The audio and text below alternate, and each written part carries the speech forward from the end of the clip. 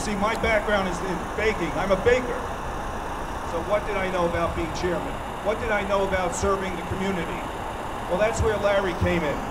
Larry took me under his wings and immediately started introducing me to this community. See, while I graduated from where am I today? Marcus Conti reporting from Bay Ridge, Brooklyn. I'm in my hometown. It's a lot of it's a political event, right? But it's what politicians do. They're naming a street for a guy who died, right? And all the politicians are there. They're in every community we all have all across America. We have a congressman. In New York City, we have councilmen, we have senators, state senators, right? Each state gets two senators. What does it all mean? What does it all mean? I just went over there. I was like, guys that, you know, some of the people that I can't stand in local politics are there. I'm not even going to name them, but they're all there. I don't care. Not that I can't stand them personally. It's that I can't stand their positions and their fake, you know, their fake personas and all that stuff. It's going along with the party line, towing that line, right? So I guess I want to talk about Marcus Conti reporting on gaslighting in America. I don't really know what I want to say about it, but sort of be that it seems like the more I dive into contemporary news, you know, what's happening now, I realize that the country is still deeply gaslit on both sides. And what is gaslighting? Gaslighting is when a lie is repeated over and over again, and until it sticks, right? For example, the Russians hacked the election, right? Just keep saying it over and over again until some people believe you. And then a year or two passes, and it's like, oh yeah, the Russians hacked the election. Right? But when you know the evidence, when you know the facts, right? So that's what gaslighting works on, the notion of emotion, right? The facts don't matter anymore. The courts, even the courts are emotionalized, right? Right? See, I wanted to go over to that you know, that spot over there and talk to politicians. They're all surrounded by their bodyguards and they're posturing, and you know, just ask them a simple question like, did the Russians hack the election? Or was that Hillary Clinton? And you'll get the canned pitch, or you'll say, did Trump collude with the Russians? Or you ask him something like that, and they'll say, oh, of course. Did he obstruct justice? Yeah, of course. He's terrible. Because you're in a democratic zone. There's no mind of their own, right? So instead of, you know, like, I just saw a statistic this morning, right? And it hasn't changed. Charles Schwab, right? The financial Charles Schwab puts out a statistic that said, based on 1,000 people surveyed, 59% of people, on average, live paycheck to paycheck. Now, I've seen statistics higher than that. I've seen it as high as 80%. Depends on who you ask.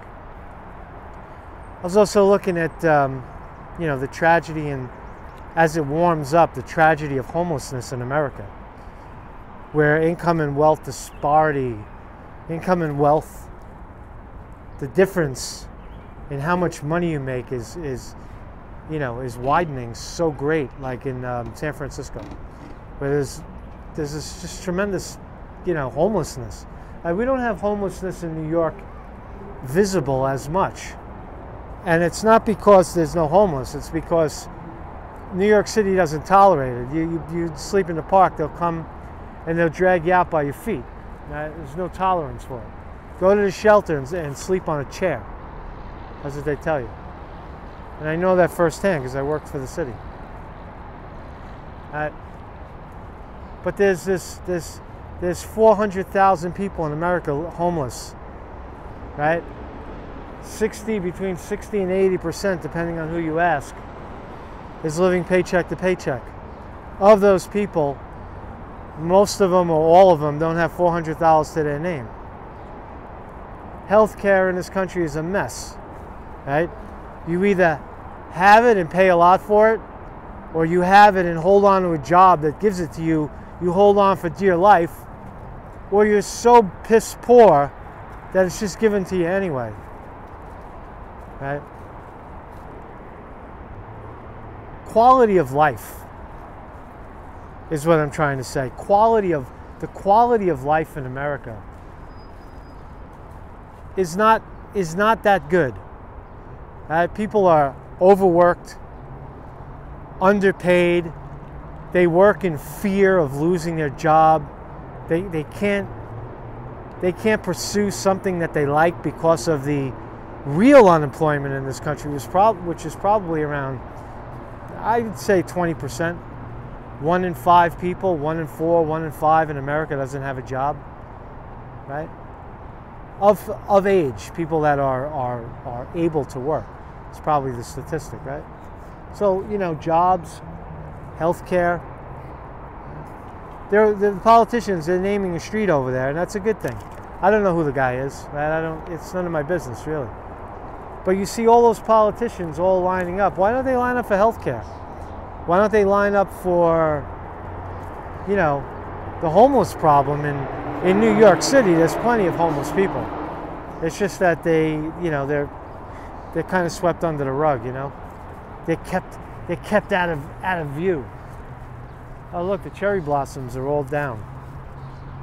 Remember the beautiful cherry blossom tree that I did some videos of?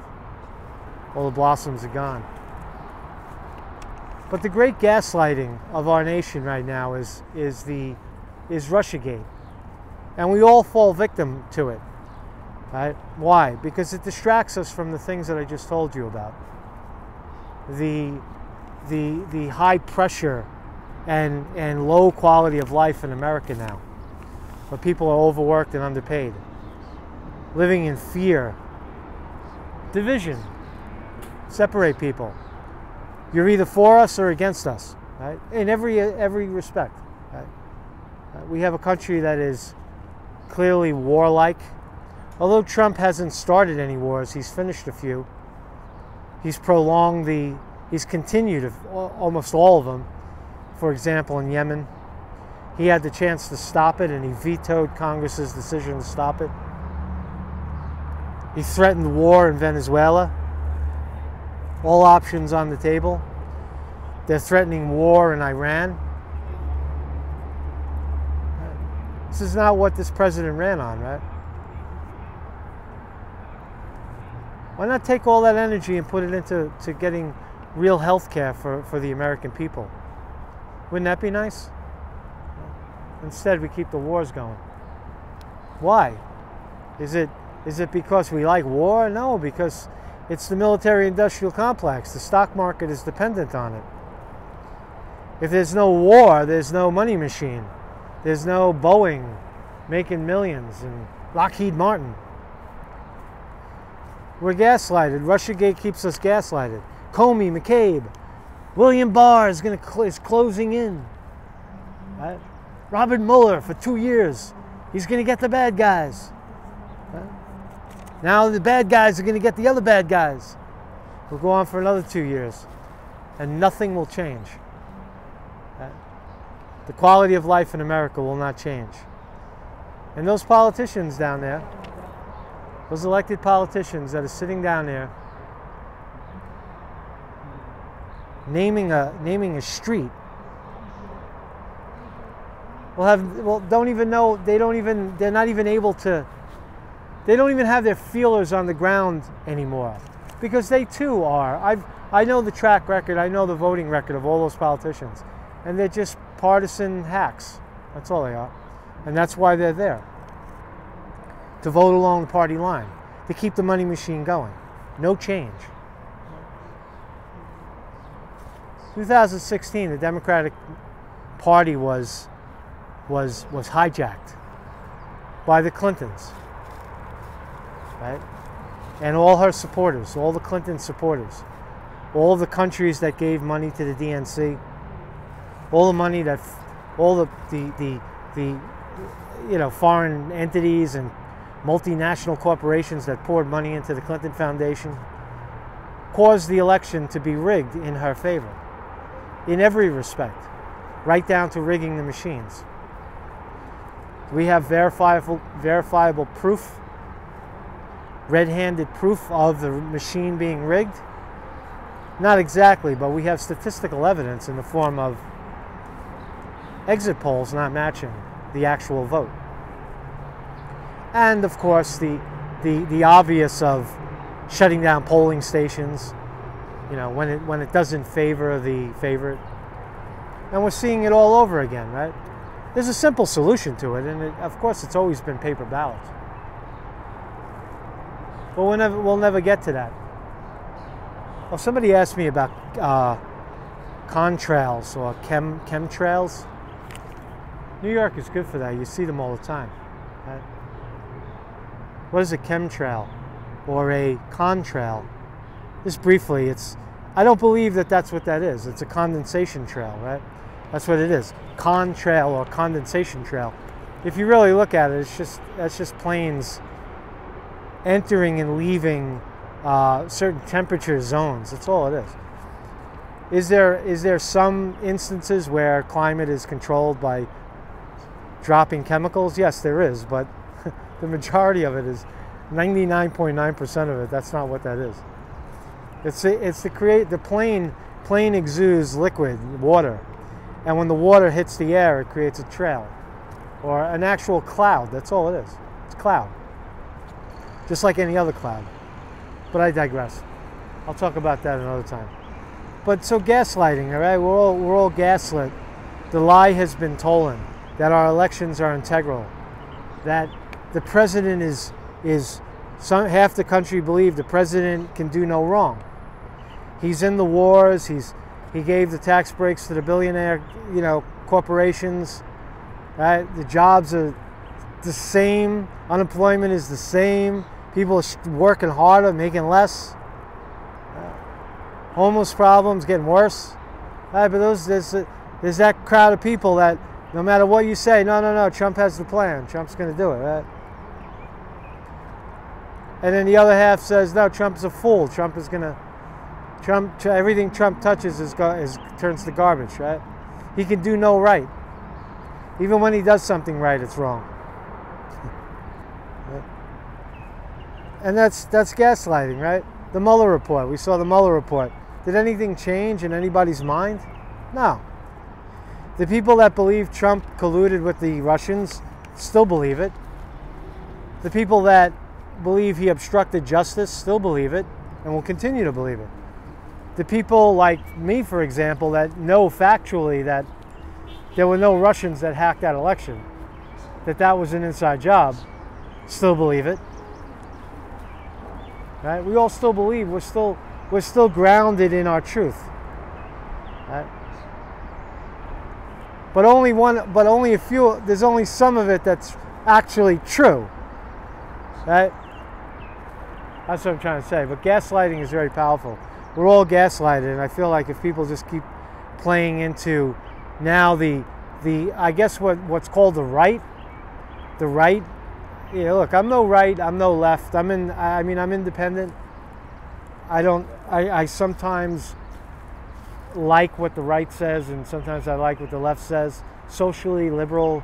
So again, I don't care what goes on in your bedroom or any of that stuff, or what bathroom you piss in, or what your religion is, or what color your skin is. I don't care about any of that.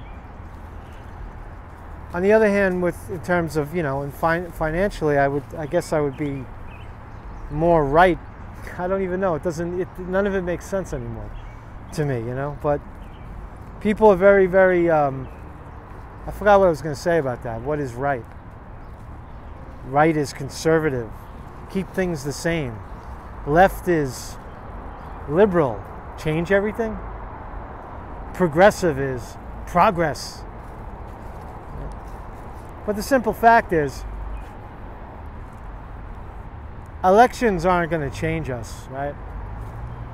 But maybe a change of heart. Just maybe a change of heart. Maybe this country could have a change of heart, some kind of event, something that wakes people up en masse. Right? But does it matter? Am I just a dreamer? I don't know. I don't really know anymore, but I do know that I'm going to keep talking about it because I think it's important. Because I think my dilemma of not knowing, the thing that got me into this, is shared widely, or nobody would be paying attention. Now you could, and again, you look at the comments. I've been called everything from, you know, every possible name in the book, and so what? That's a good thing. That means you're being challenged in some way. Your ideology, your boat is being rocked a little, enough to stick around and criticize me. But we're all gaslit. We're all gaslit to some degree. We're forced into it. An election is robbed. Election is stolen, and we catch them red-handed. And they turn around and say Russia. And for two and a half years, we have to keep saying, not Russia, not Russia, not Russia. And then suddenly the lie becomes the truth, and the truth becomes a conspiracy theory. And that is the essence of Russiagate. That is the real story of Russiagate, is the great gaslighting of the American people.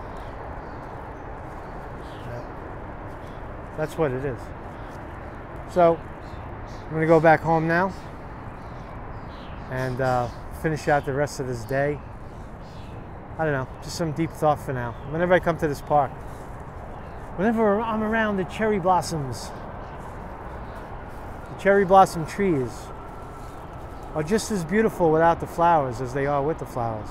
I visit them all year round, even when they're stick figures.